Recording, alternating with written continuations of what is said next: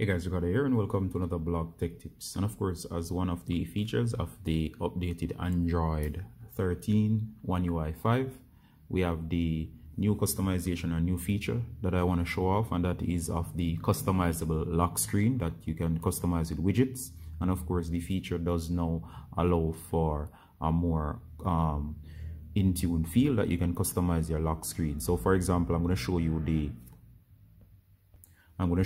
lock screen. So check this out, guys. This is the lock screen of the Android 13 5.0. So as you can check this out, guys, notice some of the features. I've changed the clock, the notification style, and you have two down here. You have the phone as well as the camera. Now of course I'm going to show you how to customize this. So if you're on Android 13 5.0, go ahead and long press the lock screen. It will ask for a PIN or password, so go ahead and unlock, and there you go. So this is the customizable screen, and the fun thing about this is that you can remove features if you would like, or of course you can remove any of these, and at any time you can change the clock. So for example, if I wanted to switch back to this clock, it would be quite easy. I can change the style of the lettering to give it a much nicer feel. And of course I can change the color of the clock text if I would like to.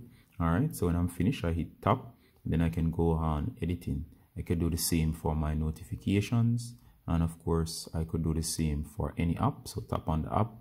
I can change my name here, or put a contact email or something in case the phone gets lost. I can change camera as well. I can add here in case of emergency contact or whatever it is. I can place the information right there.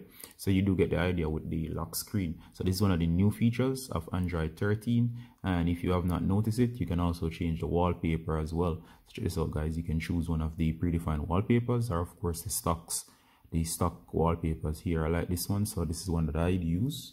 And of course, once you're finished, so for example, if I wanted to, I could go back and change the clock. I like this clock, so I'm going to use it. All right, so you get the idea as to how to customize your lock screen on this version of Android. All right, so this is one of the new features. Do make sure that you check this out, and of course you test it out on your device. All right, so I'm in the tutorial here. So hit done, and you'll be back to your lock screen, and this is the improved lock screen with all new features. All right, so Ricardo Gardner from Blog Tech Tips. Bye until next time. Bye.